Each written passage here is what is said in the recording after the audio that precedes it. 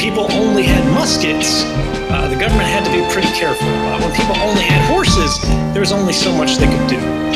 When you have one side that has the largest surveillance machine that has ever been completed for a global basis in the history of humanity, and they have the exclusive use of it, and we, on the other hand, have smartphones that are saying everywhere we go all the time, every purchase we make, every website we visit, we need to think about what that means. It means we are creating permanent records of our daily activities that could be used for purposes that we will never know and have no say in.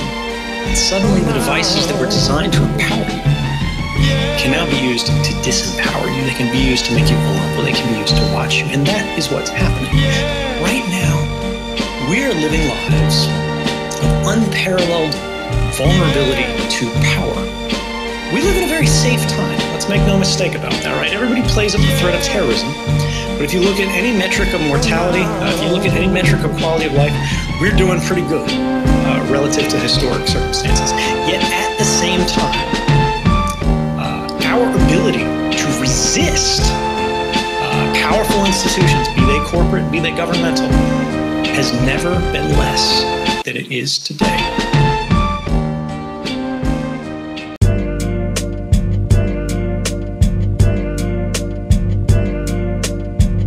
Metadata, for those who aren't familiar with it, the content of communications is what you're actually saying on the phone call, what you're actually writing in the body of the email, what you actually write inside the Facebook Messenger.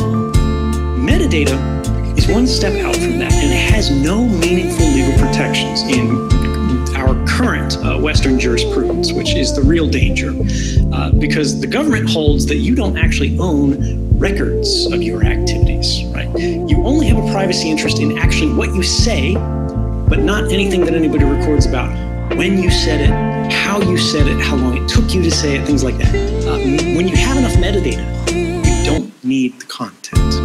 Metadata is a proxy for content because machines can analyze it in a way that content can't. Metadata creates perfect records of private lives. How do we protect the fact that the communication occurred at all in the first place, the metadata, right?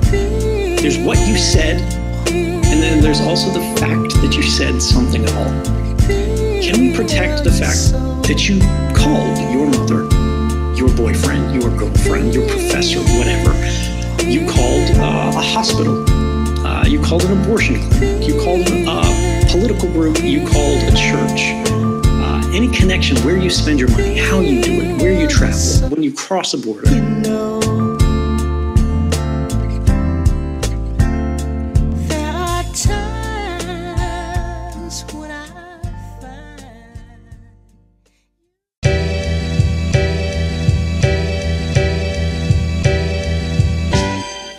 So when we talk about that old school surveillance, right, that used to be targeted, you'd send a private eye to follow people around.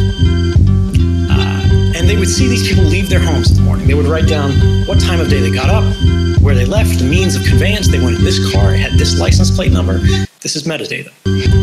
No legal protections for it. You'd go to the cafe, you'd meet with someone. They couldn't sit so close to you that they heard everything you said because you'd go, who is this weirdo following me around? This is metadata. No legal protections for it. But they'd sit near enough to see who you met with, how long you were there, and be able to sort of assess the context of that relationship. Is this someone that he meets with all the time? Is this a lover? Is this a spouse? You can tell by the frequency of contact. You can tell by, do they spend the night with each other all the time? And these things like that. This is metadata. No legal protections for it. Now they're doing that instantly for everyone always because it's cheap, it's easy, it's free. By following your cell phones.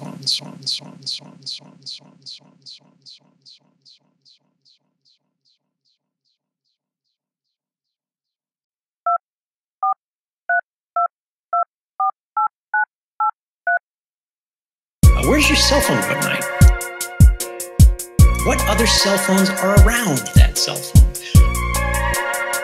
The laptop that you're using, right? What networks does it connect to? Every network adapter, right? Whether it's the Wi-Fi card, whether it's the Ethernet port, whether it's the radio in your phone, has what's called a UUID or UUID universally unique identifier or globally unique identifier, right?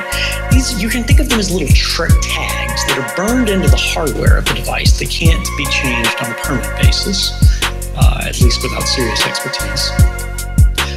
And this means that every time you connect to one of these networks, your device is different from every other device in the world that could be connected to it. There are meaningful technical reasons for this to happen, right? This wasn't a surveillance scheme. But a byproduct of this is that suddenly the devices that were designed to empower you can now be used to disempower you. They can be used to make you vulnerable. They can be used to watch you. And that is what's happening.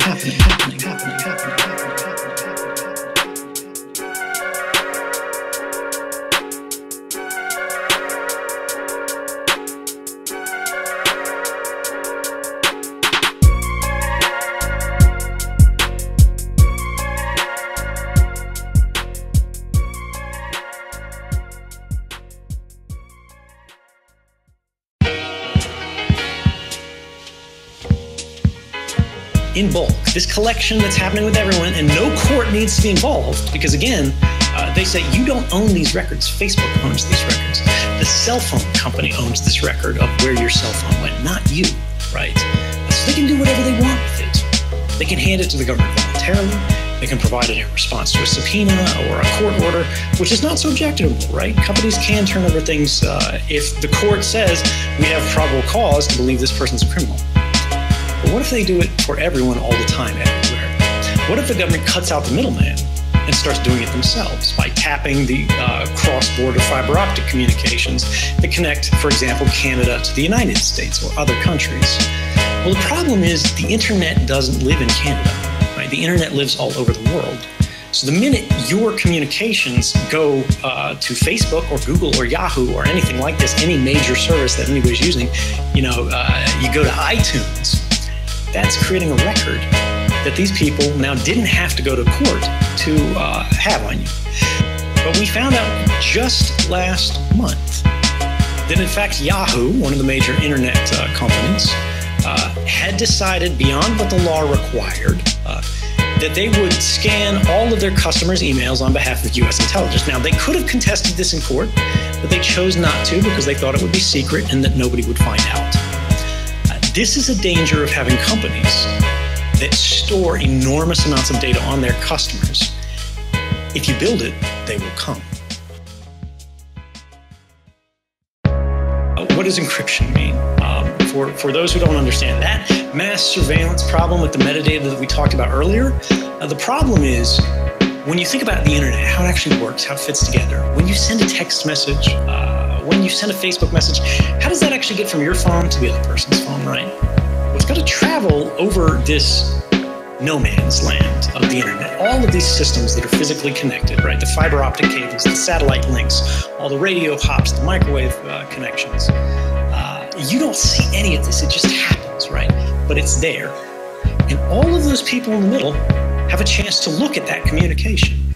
If it's an SMS, right, a normal text message that you send, it's completely unencrypted. Anybody in the middle can read what it is, they can store what it is, they can save what it is. The same thing for normal emails that are sent unencrypted. Web traffic that's not HTTPS at the front of the bar, right? That's just HTTP, that's unencrypted, so anybody can see that. But if you encrypt it now, suddenly all they have is the metadata. They can't actually read that interior transmission.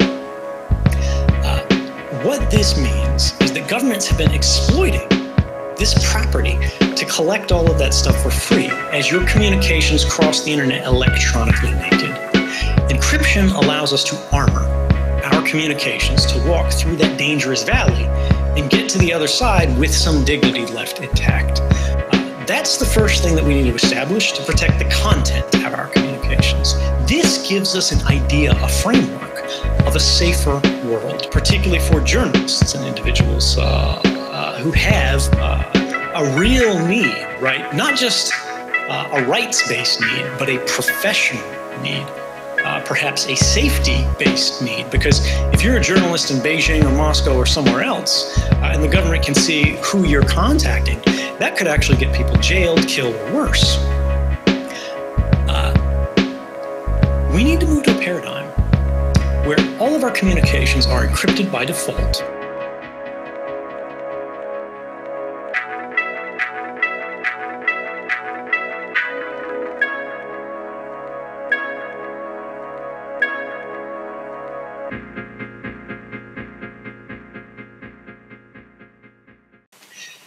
We have an obligation and we have a right to change the game and say, yes, if courts want to monitor criminals, they can do so.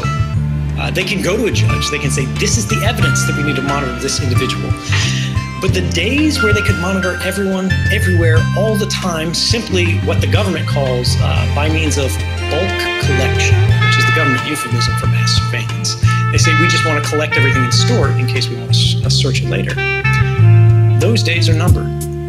We are going to move towards a freer and fairer future, rather than simply the one that has already been laid out for us. We are at a decision point, and we could have a very dark future or a very bright future, but the ultimate determination of which fork in the road we take won't be my decision. It won't be the government's decision.